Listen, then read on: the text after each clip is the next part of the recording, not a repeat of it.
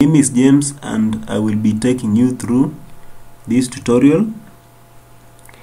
By the end of this tutorial, you will have learned how to create a new work schedule or a new project in Microsoft Project Professional, how to create a custom project calendar, how to define working and non-working time, and how to set working and non-working days for your project.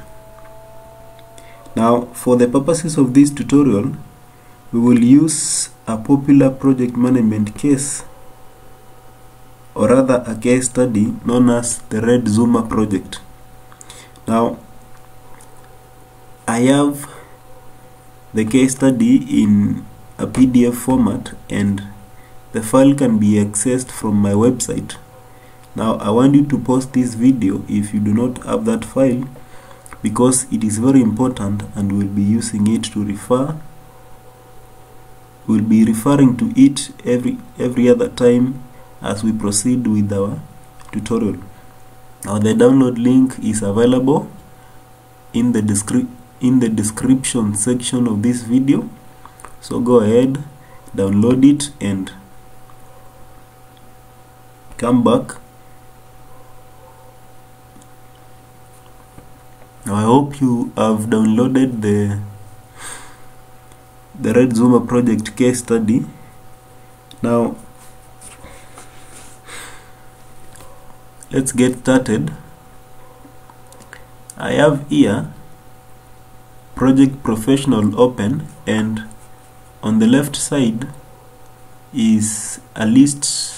Here is supposed to be a list of the recent projects. That means the projects that we have created, or we had created earlier using this software. Now you can see here the software is telling us that we haven't opened any projects recently. To browse for a project, start by clicking on Open Other Projects. Now if I click on this, I can be able to open other projects that are located in my computer's hard disk, but that is not what I want us to do. So click on this arrow to go back. Now if you look at the right side of the screen, we are given 4 options for now. We can create a blank project, or we can create a new project from an existing project. We can also create a new project from Excel workbook, and we can also create a new project from SharePoint tasks list. Now for this tutorial, I want us to click to create a new project which is a blank project. So click on blank project.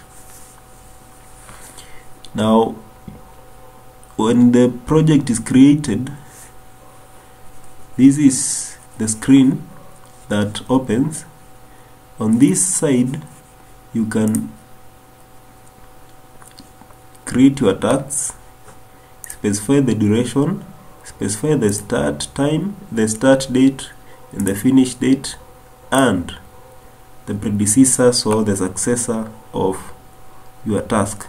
Then on this other side, the one that I am highlighting, this is where the progress of your project can be seen, a graphical representation of the project duration and how it relates to other projects.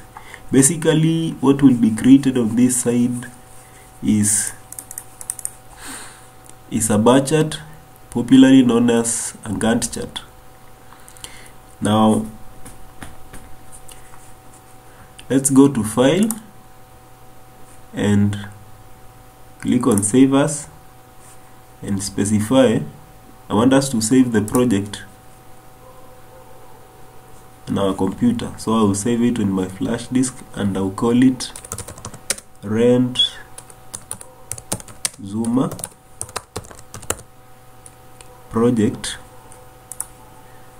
and when you are saving, make sure you have selected under save as type as project, this one, then click save.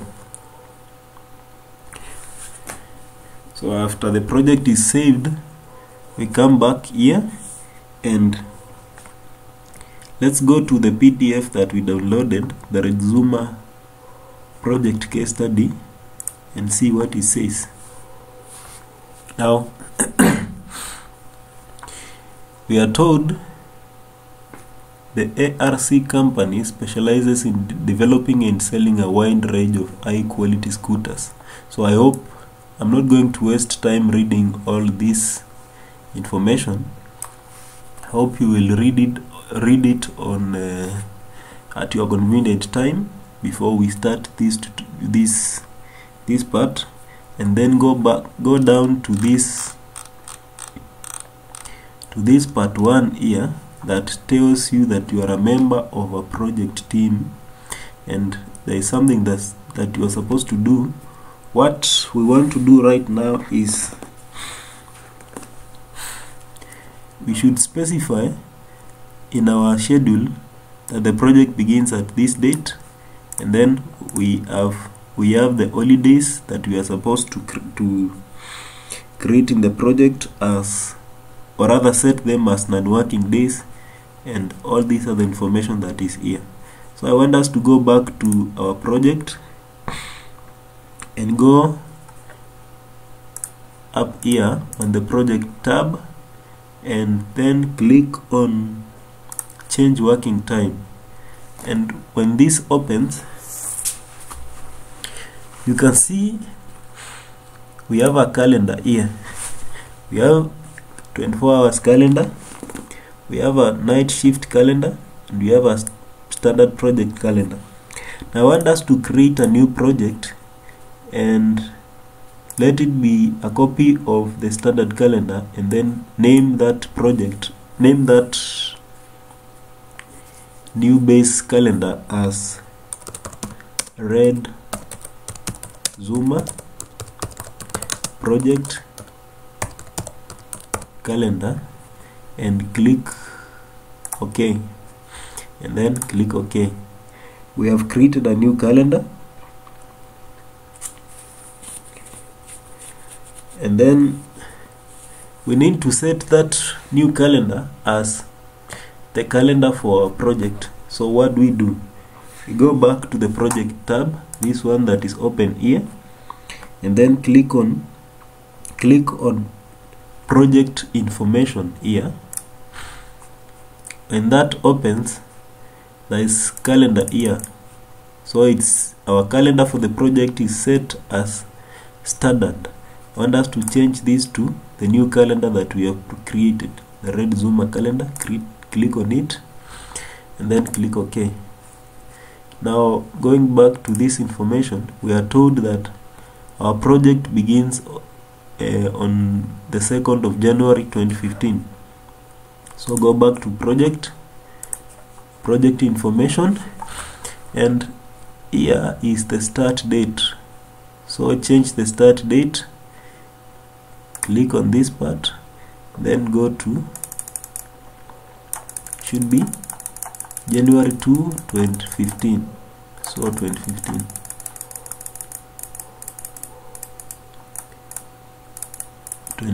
January. It's here. 2nd, which is on a Friday. Click OK, and then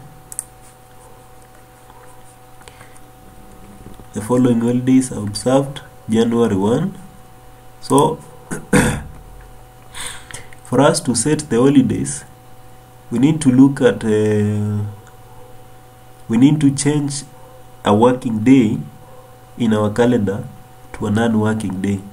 So what we do is we go back to, still on the project tab, we go back to change working time, and then if you look at this legend, working days are marked as this shade, and working days and the others.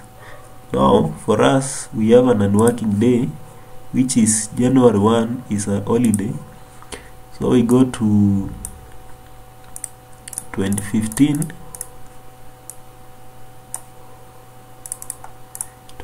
January 1, and we set it as a holiday. So click down here, type holiday and click enter.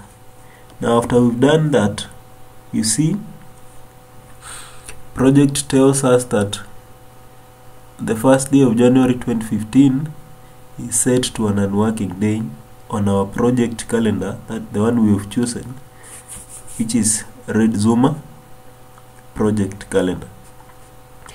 Now go back. Martin Luther King Day is observed on the third Monday in January.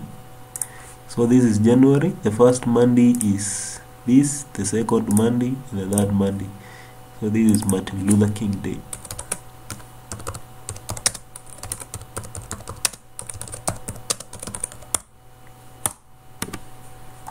Then there's a Memorial Day, which is the last Monday in May. So we go to May, February, March, April, May, and we are told last Monday in May is a Memorial Day. Last Monday in May, first, second, third. Last Monday in May is on 25th. It's a Memorial Day. Click set to an unworking day. July 4th is a holiday.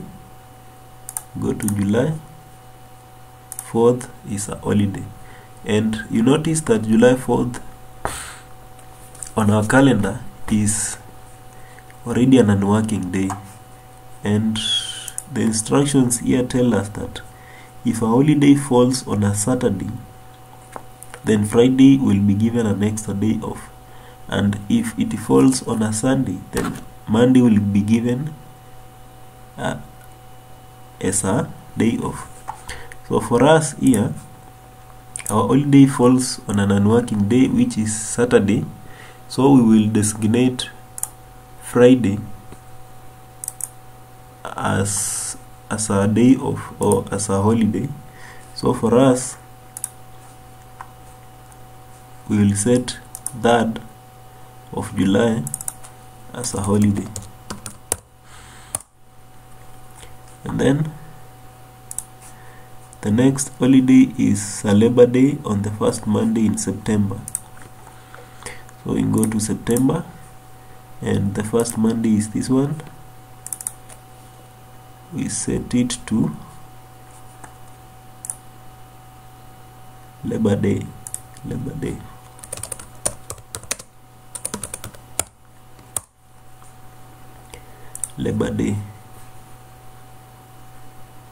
And Thanksgiving Day is the 4th Thursday in November.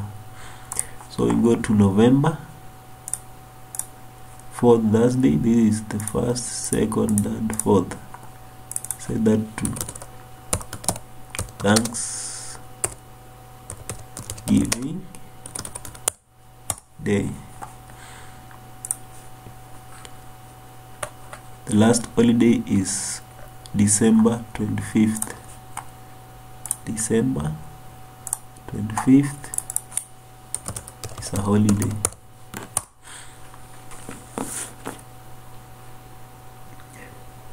So we have set our non-working days in the base calendar that we have created. So I want you to click on these options, and you can choose when your day starts. Like for this project, my day starts on Sunday, my week starts on Sunday, sorry. The fiscal year starts in January. This is the time format that I want, and work starts from 8 AM to 5:00 PM, 8 hours per day, 40 hours per week and 20 days per month. So make sure to check all these options. Like I have here, duration is entered in days and working hours. So look at these settings here, and after you have customized them, you can click on OK and then click on OK to save our calendar. Now we are through with this part, and I hope you have found the video helpful. In the next lesson, I will show you how to create tasks, how to specify task durations and task relationships.